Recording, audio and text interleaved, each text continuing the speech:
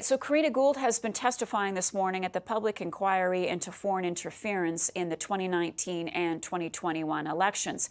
As the former Minister of Democratic Institutions, Gould was tasked with curbing foreign meddling into Canada's election, a task that she says came with a steep learning curve and required a high level of discretion.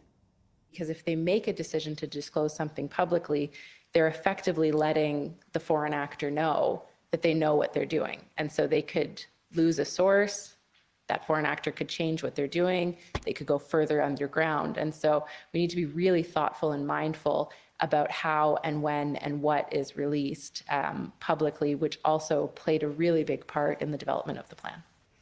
All right, CTV's Mike Couteur is at the interference inquiry for us this morning. He joins me now for a recap of what we have heard so far. And Mike, one of the phrases that she talked a lot about was the so-called Obama dilemma. Why was that crucial to her testimony today?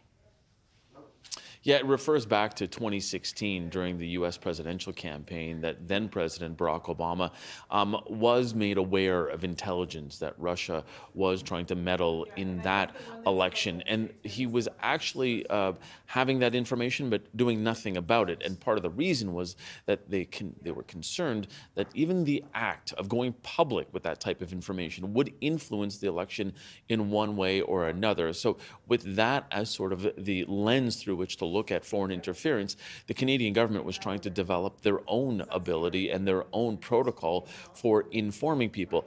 Interesting in picking up on that clip that you just mentioned there, Marcia, from Karina Gould. Not only did she talk about the concern about going public and making sure that if they did go public that they had to be sure because they would force people more underground. She noted that foreign actors are more than likely and almost assuredly watching these proceedings now and adjusting what they will do going forward because they are getting a really inside look to the intelligence apparatus and what is being flagged and what is not being flagged. But back to that point of the Obama dilemma, it was with that lens that they were looking at foreign interference and really going into the 2019 election. What we were hearing from Karina Gould is that they thought that the biggest threat at the time was from Russia because of what they had seen happen in that U.S. election. Not to say that they weren't watching the PRC, the People's Republic of China, but certainly that is what they thought going into it.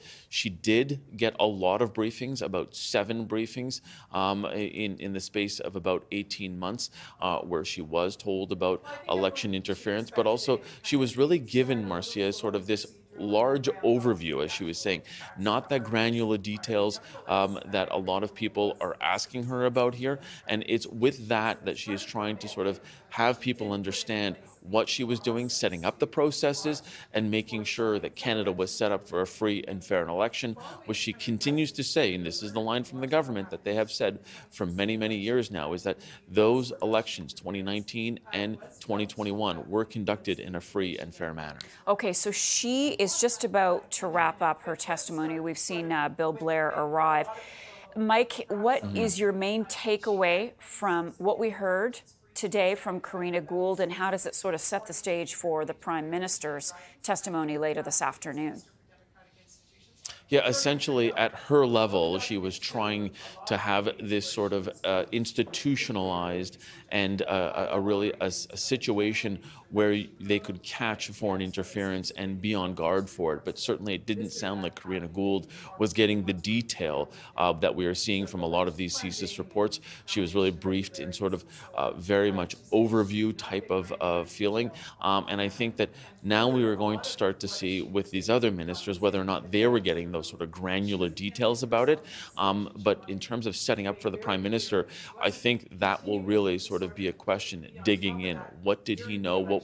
What types of information was transmitted to him, especially from CSIS in those briefings that were spoken about yesterday with the Prime Minister's staff and through the Prime Minister's office? Did he get that level of detail that we are seeing in some of these briefings that his staff say were just speaking notes and that may not have actually gotten to the Prime Minister's ears, Marcia? Mike Couteur for us. Mike, thanks for following along and bringing us all of that. Really appreciate it.